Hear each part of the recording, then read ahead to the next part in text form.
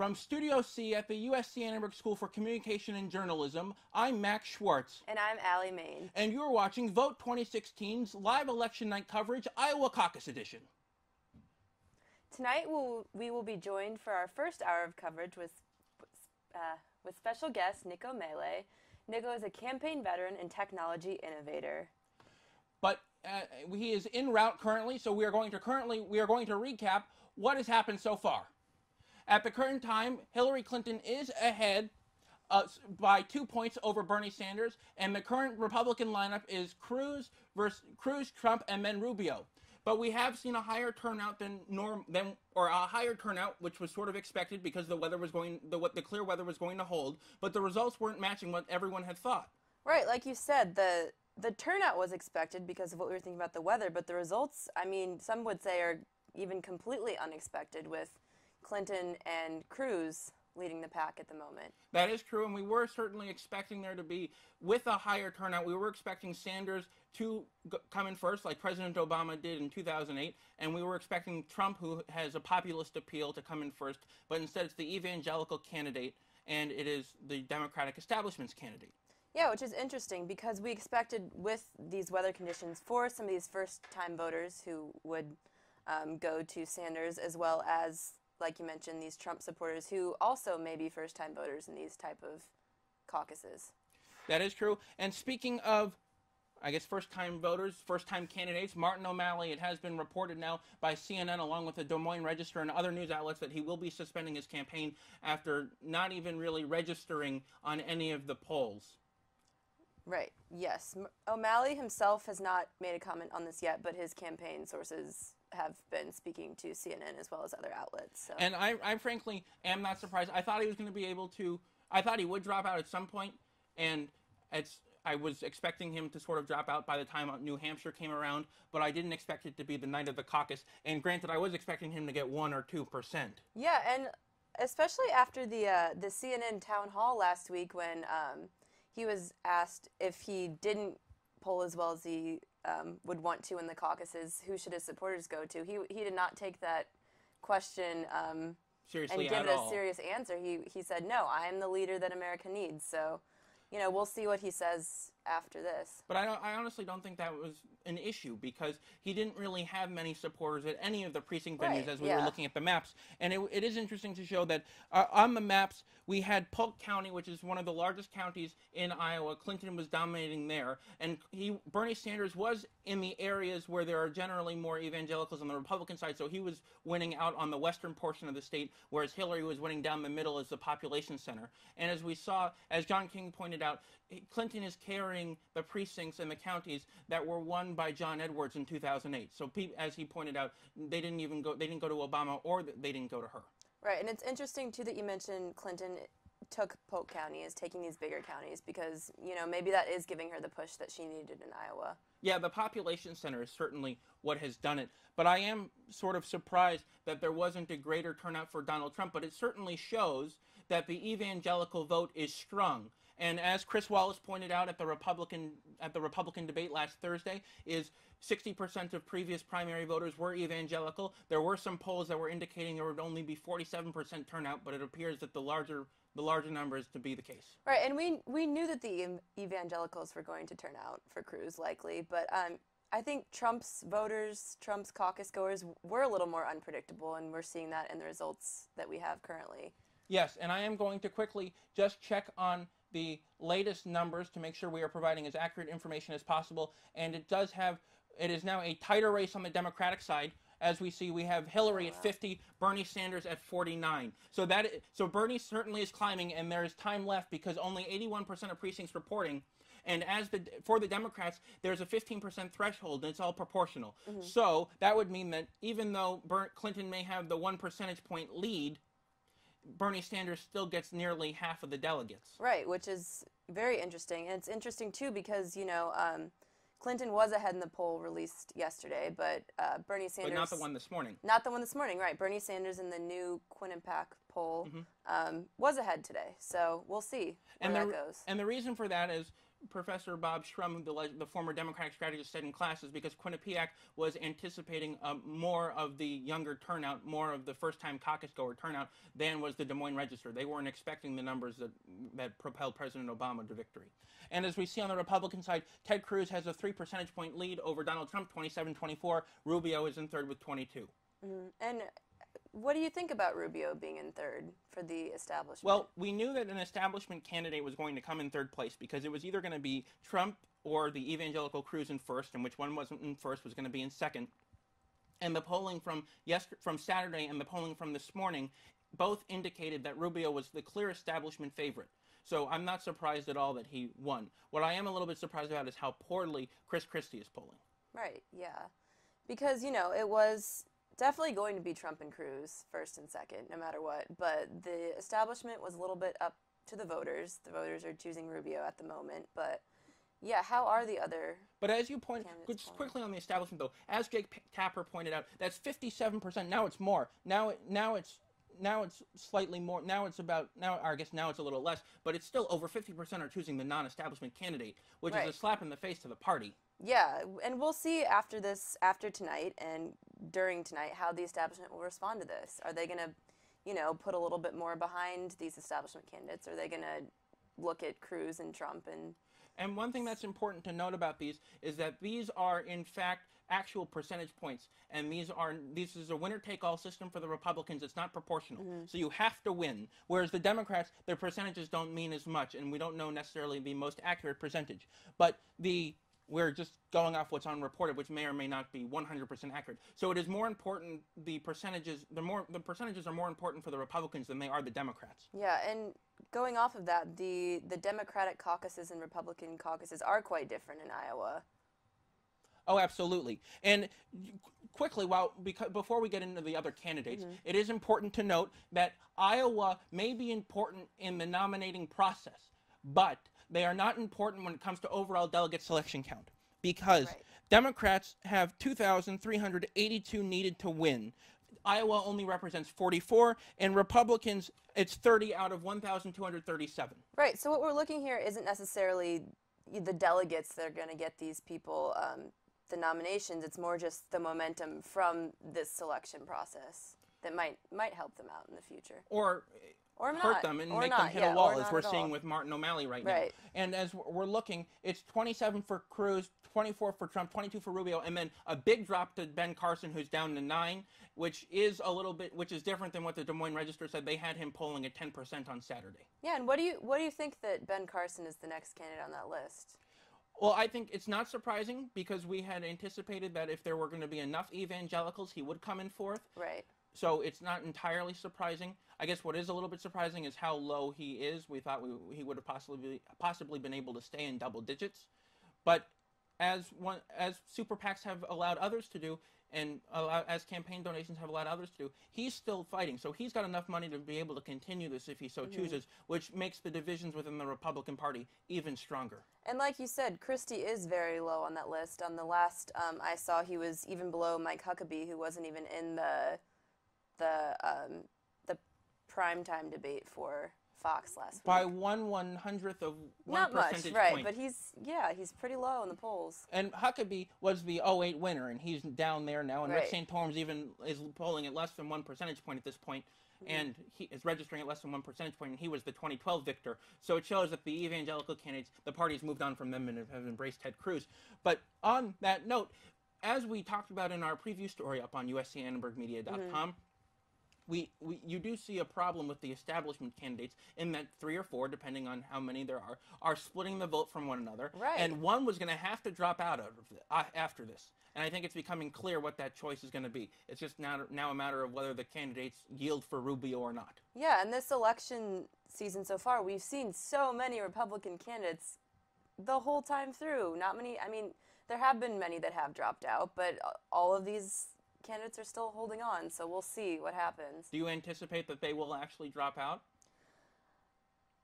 I don't know. I think a lot of them are kind of still sticking to their convictions, whatever their missions may be. You know, Christie, I don't think so, not yet. What do you think? Well, Christie is an interesting one because he hasn't given his intentions about what he plans to do. I personally think he has too big of an image because he's the governor of New Jersey and because of the way he talks and the way he acts. I don't think that he will yield. I think that he'll stay in. If there's anyone who's going to drop out at this point, I think it will be Jeb Bush because of how he's polling. And let's see, he's polling there at 2.81%. So if he doesn't drop out, donors will leave, forcing him to drop out anyway. And then even if they reach a mutual agreement, it will be for him to drop out because they want to go to Rubio. Right, yeah, we spoke about that. These donors who are behind Jeb Bush kind of getting a little frustrated because they are like, what are we doing here? We should be kind of putting all of our support behind Rubio and getting Rubio a little farther ahead. And as Bloomberg reported last night when we had the SEC filings out, and you were able to tell in 2015 that his super PAC completely lost all confidence in him. In the first half of 2015, Bloomberg said, or reported based off the filings, that his super PAC raised over $100 million in the first 6 months of 2015. In the second 6 months, it raised only 15. Yeah, yes. And I also, among the other Republican candidates, I saw John Kasich is down even a little farther, but he was recently endorsed by the New York Times, and as you said, he doesn't plan on dropping out after this or anytime soon. And he's indicated on Showtime's The Circus that he's not leaving. And he, depending on which poll, he has been up in New Hampshire, and so he could use that to bounce back. However, it is unlikely at this point that will happen, given that Rubio has the momentum of the establishment. It will likely mean polls will change in New Hampshire. Right, and Kasich is so moderate. He's not establishment. He's not evangelical, so he's not really getting that kind of support that the other candidates Where are it will work is states where there's more of a liberal Republican, like the Pacific Coast. Yeah, which may not be enough to get him that nomination. No, but California is a significant amount of delegates, and at this point, it has certainly been an interesting start to the 2016 selection process. Yes, I agree. And I guess with that, we will take a short pause, and we will return at 7:30. And welcome back to Vote 2016 coverage of the Iowa Caucus. This is our live coverage and analysis. I'm Max Schwartz. And I'm Allie Main. And we have some news to report. We have, since the last time we saw you, the Associated Press, along with other sources, have declared Ted Cruz to be the winner of the Republican caucus, followed by Donald Trump, who is in second place, Rubio in third, Carson in fourth, and Rand Paul in fifth, and that is all with 84% of precincts reporting. So, what do you think about all that? I am not too surprised. I did think a few more Trump supporters were going to come out, but like I said before, Trump supporters were a little more unpredictable than the evangelicals who were going for Cruz, so not too surprised. What do you think? That is true. I am a little bit surprised because everything was delayed to start off because turnout was higher than expected, and there were overflow crowds at some of these precincts. Yes, so because of that, I was expecting Donald Trump to be able to come out in first. It will be very interesting now, I think, to see whether or not he has the ego, to stay in after he's lost one, or whether he's going to try to fight this out till the end, because he can because of his funding. Yes. I think he's going to stay in. What do you think? He doesn't like to lose, so I really don't know whether one's enough. But at the same time, if he goes out a loser, he wouldn't like that. So I could see him doing both, probably more with the staying in.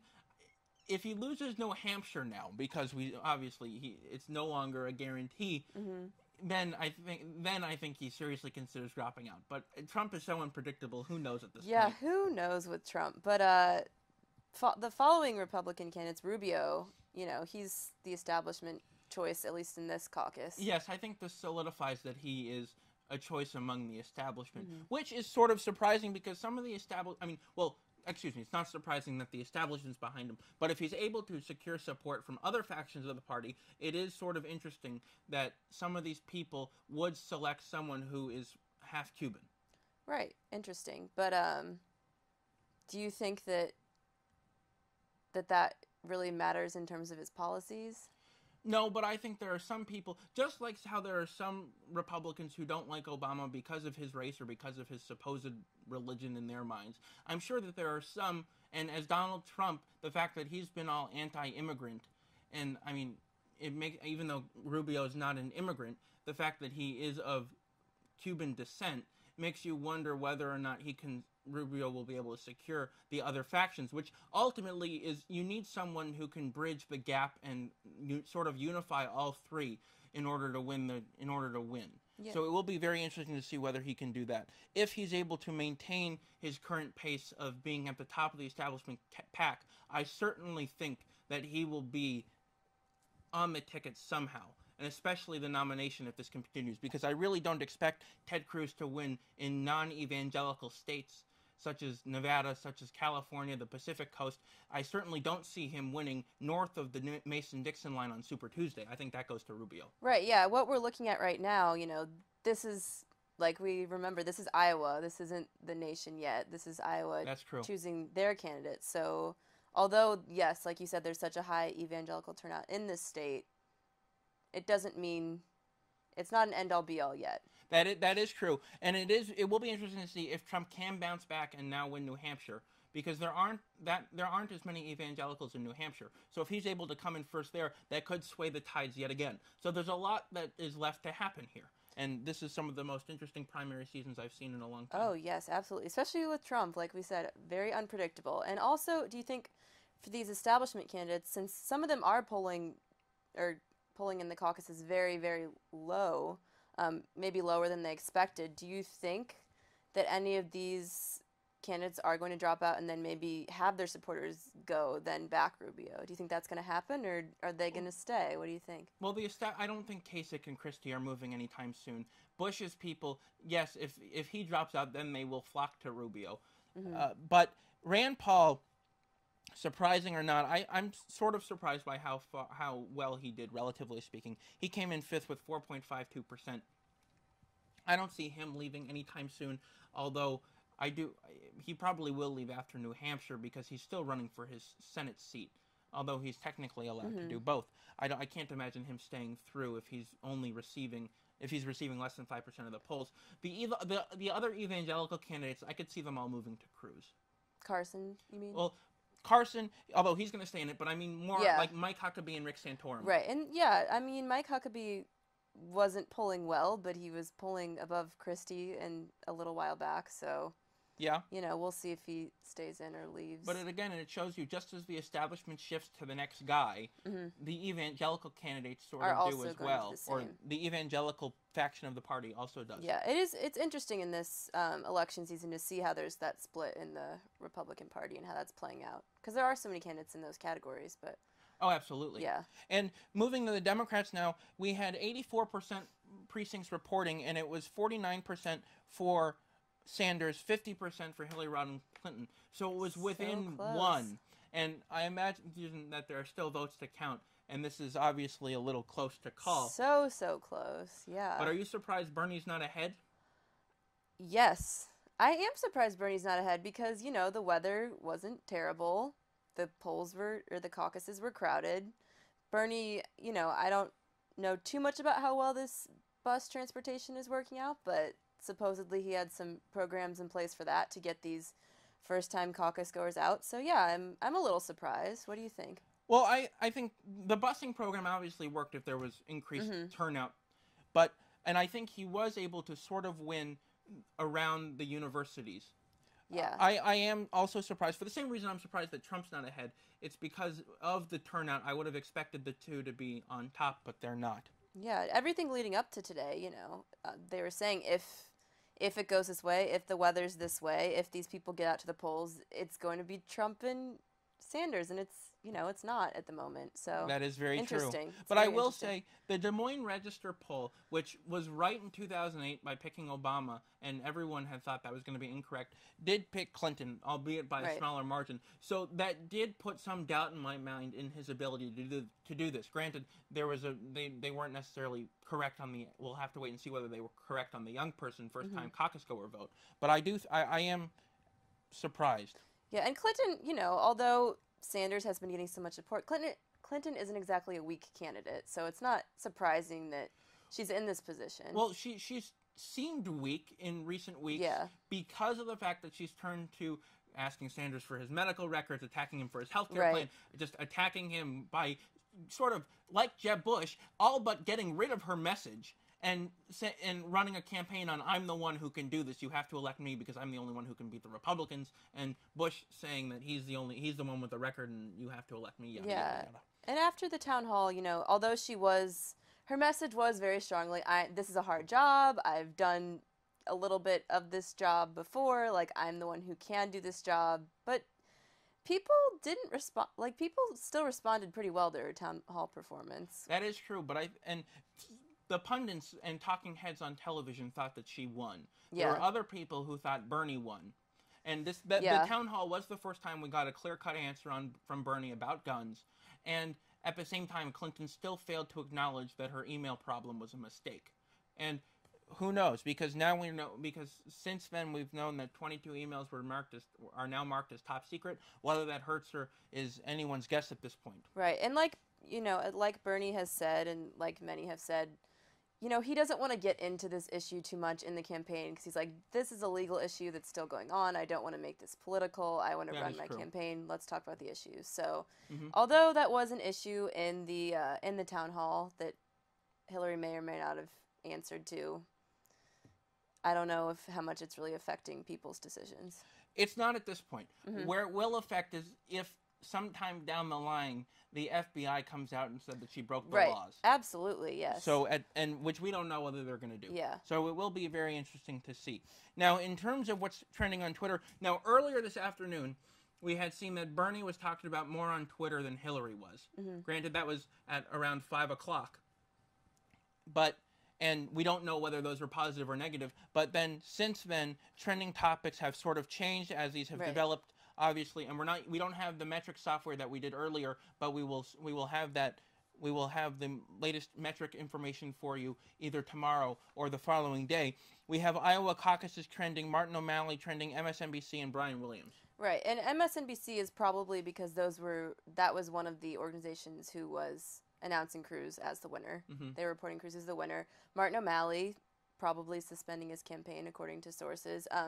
Also, one of the trends I saw, you mentioned, Bernie was being mentioned more than Hillary's being mentioned more. One of the trends was actually Bernie and Hillary, so probably because they're so close in the polls. And people are talking about them together. And what was really interesting is when we were digging deep in the weeds of the Twitter results earlier this afternoon, a lot of the tweets were coming from journalists, not necessarily the people at the caucus precincts. And so journalists were mentioning both. Right, and it is surprising that these were coming from journalists and not so much as the people at the caucuses, because the caucuses are such a social event. And in this particular year, in this particular caucus season, social media is so much bigger to these people than what it was 4 years ago, what it was 8 years ago. Oh, that's very true. And we'll get to social media in a moment. We'll talk about that. Pardon me for looking at my phone, but I am getting breaking news alerts that from various sources, we are from CNN, KNX, CBS News, not CBS News, but CNN and KNX 1070, Mike Huckabee is suspending his presidential campaign. Again, not really surprising. Yeah, not surprising. His supporters will probably shift to Ted Cruz. And as CBS is reporting that Marco Rubio is happy about a third-place finish, which you and I were expecting because that's the best that he could have gotten. Yeah, it's not surprising that he's happy about that, because that means he is the top establishment candidate at this point. Absolutely. From these results. There was another alert that came through, and that is from Nicco. He is running a little bit late, but he's on his way. We'll talk to him soon. And we will talk to him soon about social media. So I do want to hold our conversation about social media until then. But I do want to give some background on the caucuses, and that is that the precincts here and the amount of delegates are divided up by population. And these are from the census. So we have 1,681 total precincts in Iowa. And, of course, Democrats have a 15% threshold. Republicans have a winner-take-all system. So even here, if the numbers stay the same and Hillary wins by 1 percentage point, Sanders still fared pretty well. Yeah, he's still going to get so many, or, pretty many delegates out of this. He'd get a little bit shy of the 20, of the half of 22. But it would be a moral blow to him, and it would be an emotional blow, because he really needed a win here to prove that he wasn't just a northeastern candidate. Right, but I don't know. Do you think he's still proving himself with the 49%, if that's what it closes at? I think it is, but there's something about the morale and the emotional of having that about winning And even though you did well, or even if you tied, which he could very well still tie, I think the fact that I think it's still an emotional blow considering how close it was and how hard he worked. But what's not an emotional blow is that he raised $20 million in January. Right, yeah. That in itself proves he's viable, but in a different way. Yeah, and he's, this is big to his message about campaign finance reform. He's talking so much about how he's built this online individual campaign finance base. So, this is proving that it's working for him in some ways, at least. And Nicco will talk about this more, but he was getting small dollar donations, so people were able to go back to him, whereas Clinton was getting top dollar from just a few people, and she could not go back to them. And we're going to talk to Nicco about all this later, but the $20 million proves that he can certainly go on a long, long fight. Yeah, exactly. And this is what's making this election season so interesting, I think. All these kind of new strategies being used, and look, you can finance a campaign like this with this online base.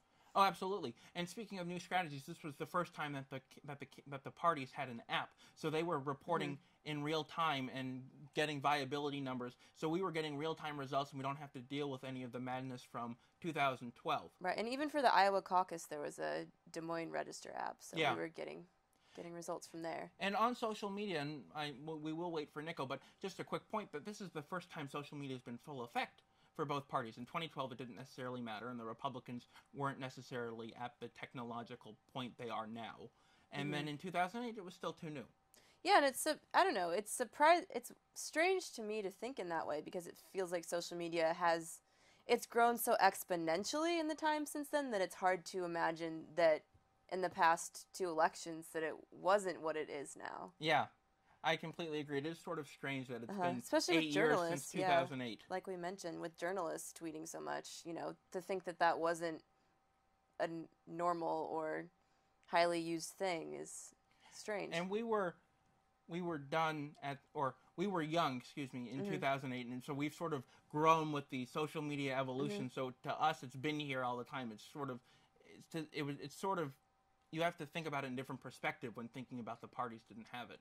But what was really interesting is, as Wired had pointed out, that you had the possibility here of people tweeting from the caucus venues to try to lure people across the state and in their same precinct to their candidate, at least on the Democratic side, because that's how it works. And it didn't seem like that was happening very much. Yeah, like we said, especially with these younger caucus goers who are going out presumptively for Bernie, but, maybe not as much as there were still some young people for Hillary. Of course. Yes, and what was really interesting is that earlier, even though people would expect the young folks to be on Twitter, both when you filtered by Bernie and you filtered by Hillary, 95% of each of the tweets mentioning their name came from, or related terms, came from people 65 and plus for both of them. So think about that perspective. Yeah, very interesting. So with that, I think we're going to suspend our conversation on social media and wait for Nicco to get here. We will be back at about 8:15. Welcome back to Vote 2016 coverage of the Iowa caucus. I'm Max Schwartz. And I'm Allie Main. And we have our special guest with us now, Nicco Mele. Hi, how are you guys doing? Good. Good evening. It's an exciting evening. Yes, it is. So, Allie, do you want to explain a little bit about Nicco's background?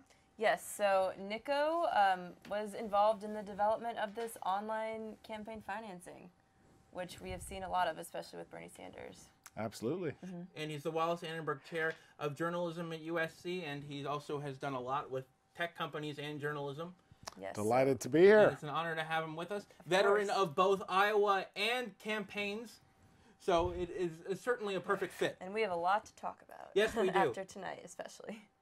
So, first question is, are you at all surprised by our results? And to update our viewers, we have CNN saying Hillary has about 50%, while Bernie has about 49%, and Cruz has been declared the winner of the Republicans. He's then Donald Trump, who's only 1 or 2 above Marco Rubio. That's right. So we have Cruz in first place, Trump in second, Cruz in third. It's roughly what is expected, what the pundits have been talking about for the last 2 or 3 weeks. Also roughly in line with what we expected from the polling. I think on the Democratic side, very close race between Hillary and Bernie. much closer than anybody expected. But in both cases, Republican and the Democratic side, much greater turnout than anyone anticipated. And I think on the Democratic side, a greater turnout should have been a much more decisive victory for Bernie. The fact that it's so close, that Hillary is winning so many of the college and university towns, is really bad news for Bernie, and I think to some extent shows Hillary's unexpected strength in Iowa.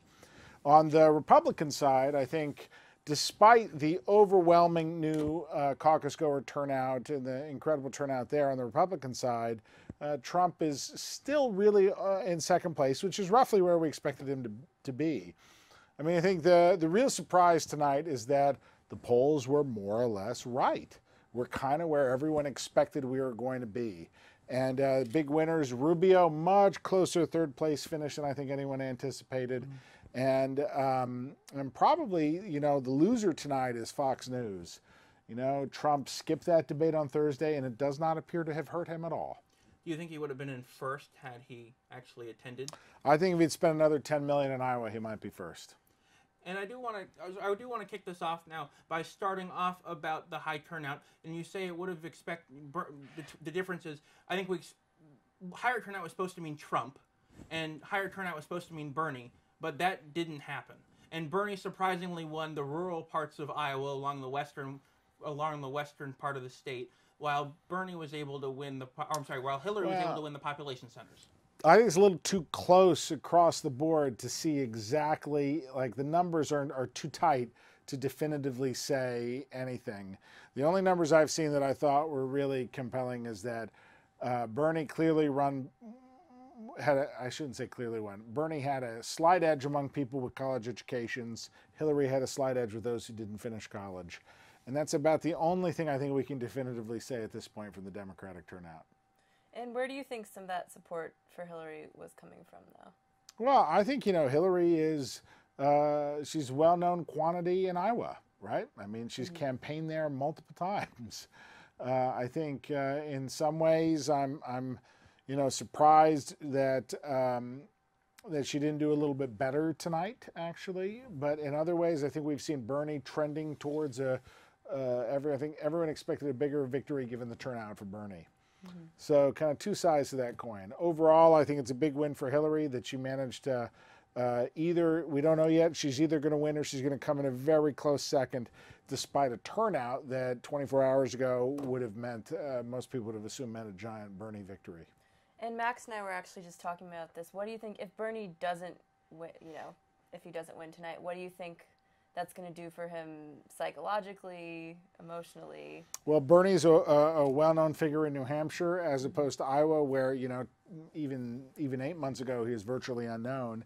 You know, he's campaigned in Vermont for many, many years, many of the same media districts as New Hampshire. I mean, Bernie's really well known in Vermont, New Hampshire. Has, in all likelihood, a significant edge going into New Hampshire. But let's not forget, it was, you know, New Hampshire has for the Clintons historically been very Clinton friendly, both for Bill and Hillary. In the part of Hillary, though, that was because of her crying. Otherwise, it probably would have leaned Obama. But do you think... I don't know that single incident carried enough weight. I mean, it certainly helped her, but, you know, I think she did well in New Hampshire on her own. And do you think that this is a bigger blow for Bernie that he didn't win, or a bigger blow for Hillary that she didn't win by more? It's a bigger blow for Bernie that, given this turnout, Bernie should have had a much more decisive victory. Yeah. And you have experience, as I said earlier, you in Iowa, and you were with the Howard Dean campaign, who bussed in supporters, didn't necessarily go as planned. Do you think that Bernie bussing in supporters was, I guess, helped him get this far? Well, it's hard to say. I think that, generally speaking, Bernie has run among the sharper campaigns I've seen, really been really smart and considered about how to play Iowa. Much more analogous to Obama 2008 than to Howard Dean 2004.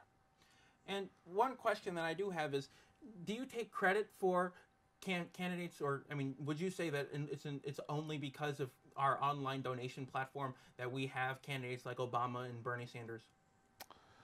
I wouldn't say I take credit for them. I do think that the internet has kind of broken some of the rules that really were that allowed some of the party establishment to be gatekeepers. that in the past, to raise enough money to be financially viable, you really had to have access to major donors, to direct mail lists, and to the party establishment. And the internet's changed that. The internet's made candidates like Ben Carson, who I think is, almost 10% tonight, kind of impressive, and candidates like Bernie Sanders really do very well. And carrying on with speaking about the internet, what role do you think social media has played in this election so far? Well, there's absolutely no doubt that Trump would not be a viable candidate without Twitter. He announced his candidacy on Twitter. He's managed to dominate and drive the media cycle using Twitter. I think one of the most interesting things, he's the only candidate in the race, either side, who really tweets himself. You can tell. Trump has really been masterful about using Twitter to shape and direct the mainstream media and the campaign narrative as a whole. On the Democratic side, when we look at 2012, what big technological trends are different now as opposed to 4 years ago?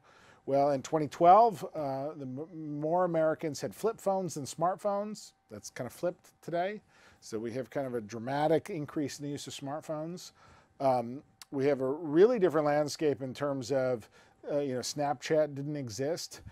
Bernie Sanders' campaign has run the last 9 days a really aggressive voter turnout effort on Snapchat. It remains to be seen what role that played or didn't play in this case.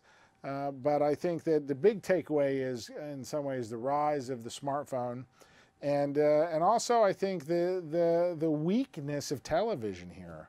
We're talking about somewhere north, in the case of the Bush campaign, $60 million plus spent on TV. Overall, probably $150 million or more spent in Iowa on television without a huge discernible impact. Yeah, so Super PACs certainly didn't have the effect that they did in 2012, obviously, because otherwise Bush would have conceivably been on top.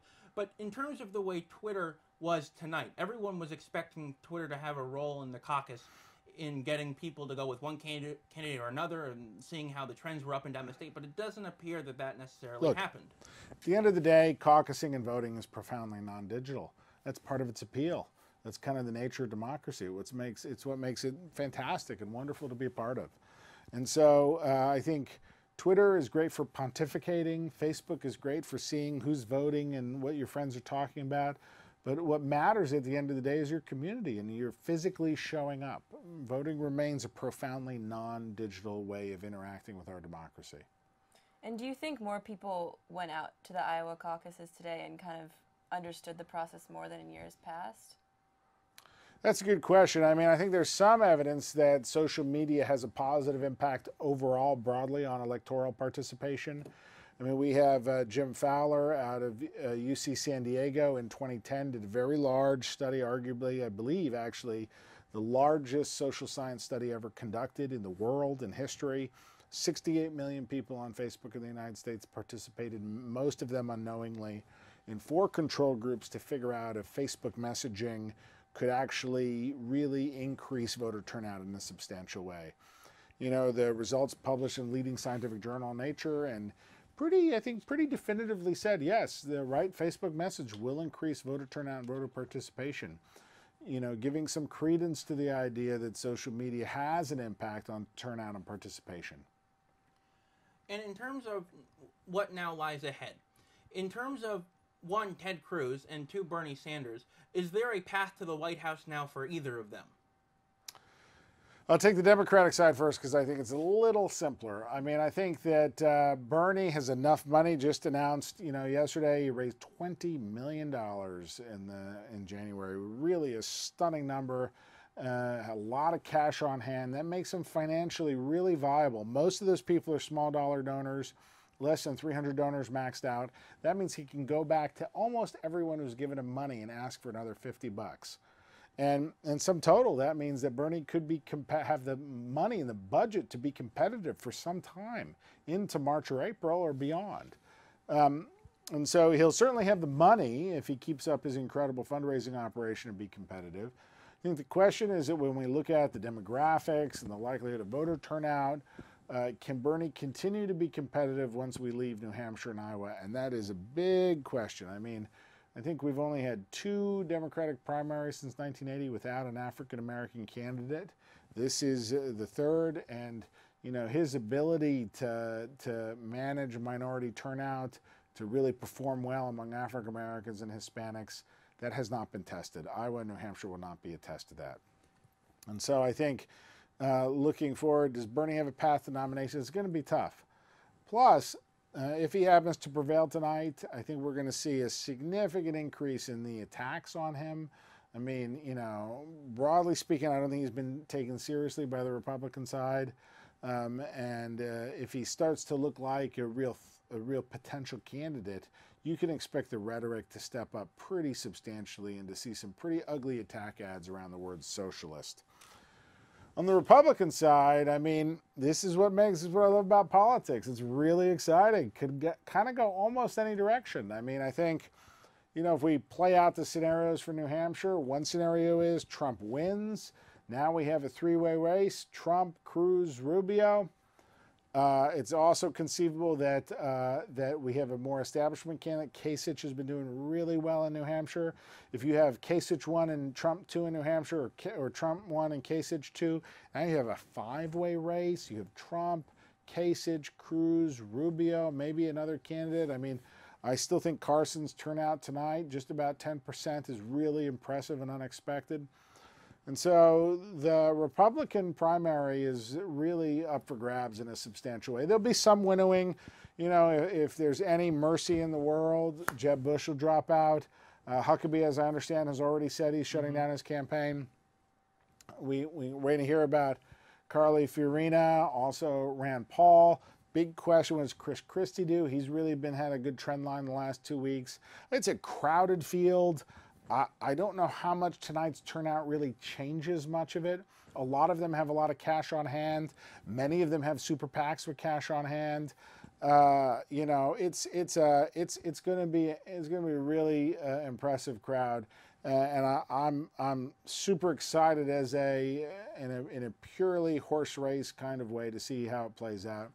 As you may know, the rules in the Republican Party have all been kind of reformulated for this cycle. I think originally intended to give a candidate like Jeb Bush a clear shot to the nomination, but it really disproportionately rewards a Super Tuesday winner.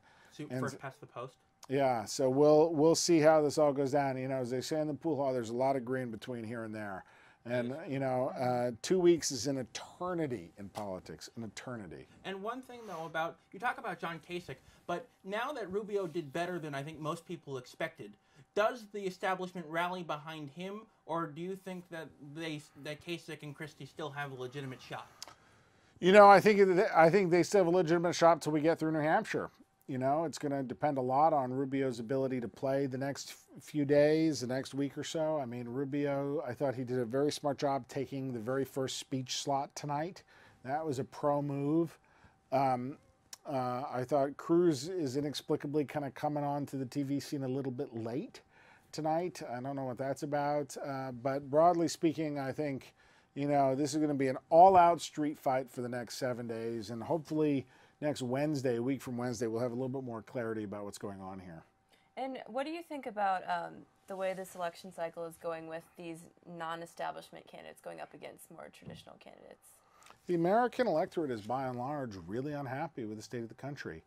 If you were born after 1980, which most USC students were, I hope, by almost every measure, your life will be worse off than your parents. You'll have more debt. You will earn less money. You'll have worse health care that's more expensive. Your education will cost more and have a lower income and have lower impact on your income. I mean, it's really hard to find a measure by which the lives of average Americans are actually improving since 1980. And I think that's really fueling a lot of anger in the electorate. People understand that. People understand school's more expensive. Jobs are few and far between and don't pay as well. That the whole structure of the economy around debt and minimum wage workers is really not good for most Americans. And so on both sides, of both Bernie Sanders and with candidates like Trump and Carson, you're seeing real intense anger among the electorate. It's legitimate. It is real. It is to be ignored at the party's own peril. But I don't see either party really offering a legitimate and compelling solution to affect the kind of root underlying causes of this anger. And one final question for you is, obviously Cruz is the evangelical candidate, the reason why he won Iowa. Does his religion hurt him north of the Mason-Dixon line? You know, I think in a Republican nominating contest, I'm not sure the religion is going to play a huge role here for Cruz. It probably mostly helps him in the north. I'm not sure. You know, I'm not sure the evangelicals are going to decide. They're not going to really decide New Hampshire. They're not going to hurt Cruz, that's for sure. Are they going to play a substantial role in helping him? Probably not either. But you look at tonight, I mean, I think if evangelicals, Cruz should have had a much more decisive victory tonight if religion mattered that much. Allie, any closing questions?